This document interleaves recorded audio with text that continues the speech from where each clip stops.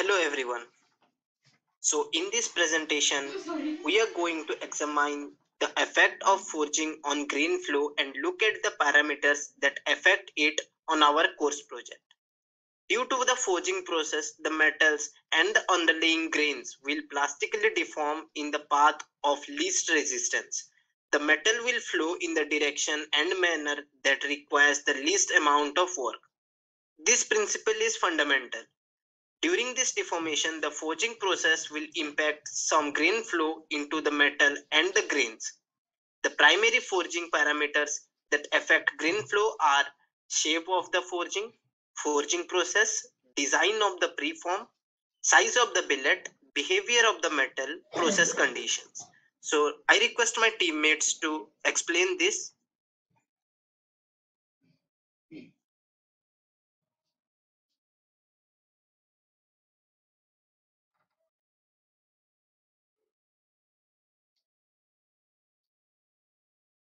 Thank you, Devansh.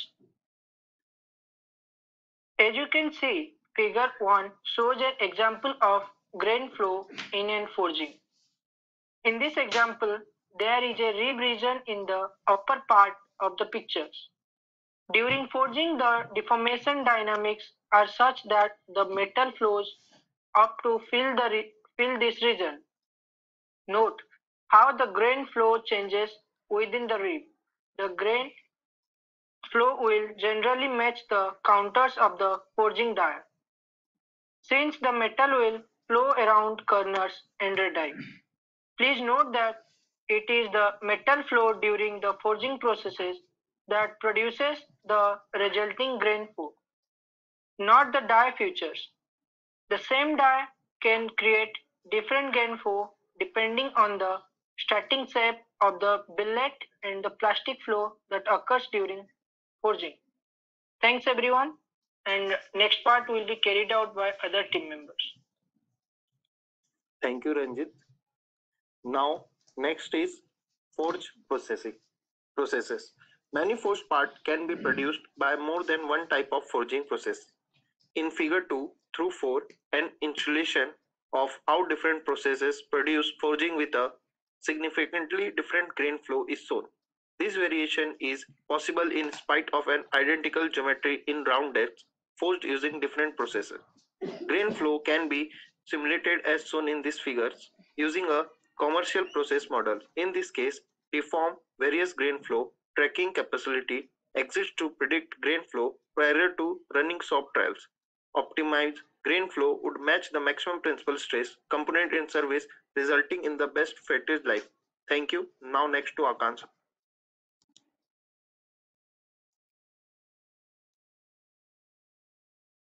The billet that arrives in the forge shop has an initial grain flow that is generally longitudinal. Preform operations are used to change the geometry, microstructure, and grain flow. In each preform operation, material flows in the path of least resistance with no influence from future operations. The grain flow changes as a result of this metal flow.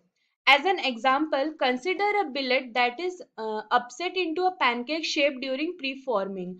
This upset will change the initial grain flow, which is in the longitudinal or axial direction, into some grain flow in the radial direction. The preform will now have some initial grain flow going into the preform and finished die cavities. The grain flow going into the subsequent forging steps will be different from the grain flow in the initial billet due to the accumulated deformation. A second example is the use of cross wedge rolling as a preforming operation. There is additional material gathered in some regions with elongation in others. During this preforming operation, there is a reduction, that is rolling deformation, in some regions of the bar and gathering in others. The small diameter regions are generally elongated with the longitudinal grain flow becoming more pronounced. The larger diameter regions where additional metal is being gathered generally have a radial component to the grain flow prior to final forging operations. Depending on the geometry of the initial bar, The preform and the final force shape, the amount of the grain flow changes in in these end regions can vary from a very little to a significant amount. Now over to Aditi. So now we will discuss about initial billet size. To illustrate the influence of initial billet size, we can consider an axisymmetric forging of spur gear plank with the gear teeth machined onto the outer diameter. For this teeth to be a fatigue resistance as possible, we would like to produce a forging with as much radial grain flow as possible.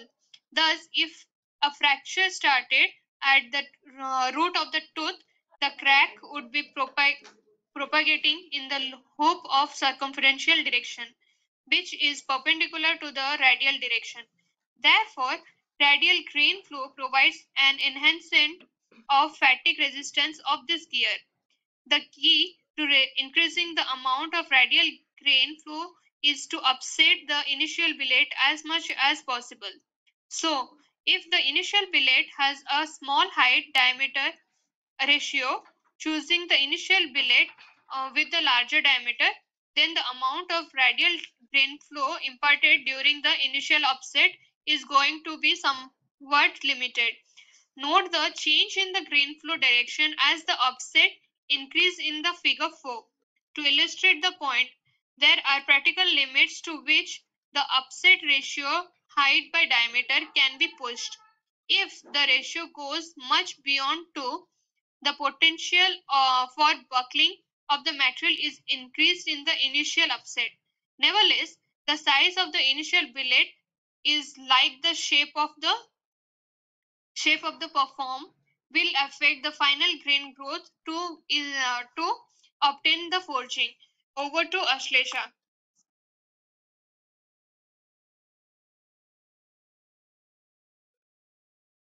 Thank you, Aditi.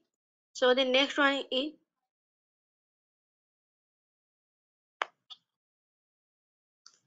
Thank you, Aditi. So the next one is behavior of the material. Grain flow result from the material deformation or metal flow. If the material does not flow evenly, then the grain flow may not be in the direction that we may have anticipated. Geometrical and material defects such as lapse or adiabatic shearing will cause the metal flow in an undirigible fashion. The grain flow that results will come from the actual flow that occurs, not the flow we might want or might anticipate. Some of the undirigible flow can be caused by inhomogeneity in the material. Inhomogeneities such as non-uniform temperature or microstructure and non-uniform lubrication can after the flow waiver from the design inducted by the forging designer.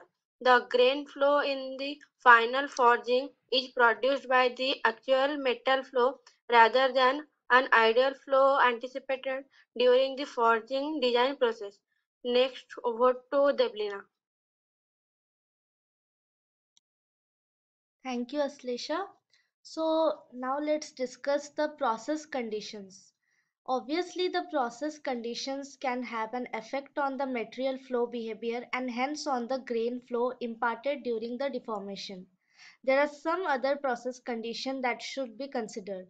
For example, if an automotive spindle is being forged, it would be desirable to have the cracking resistance increased across the shaft area where the wheel would be mounted. In order to have this enhancement of cracking, the grain flow should be in the longitudinal direction of the shaft. If the forging process is designed to make an initial upsetting of the billet, we will be changing the initial grain flow from the longitudinal to radial, and further deformation might enhance the grain flow in this direction. Instead, we might consider not upsetting the initial billet in the normal sense, but side striking the billet so that there is a further reduction of the billet diameter. In this scenario, the initial longitudinal grain flow that is present in the billet is increased and the shaft will be the beneficiary of a even greater amount of longitudinal grain flow. So with this, we can come to an end of our presentation. Thanks for watching.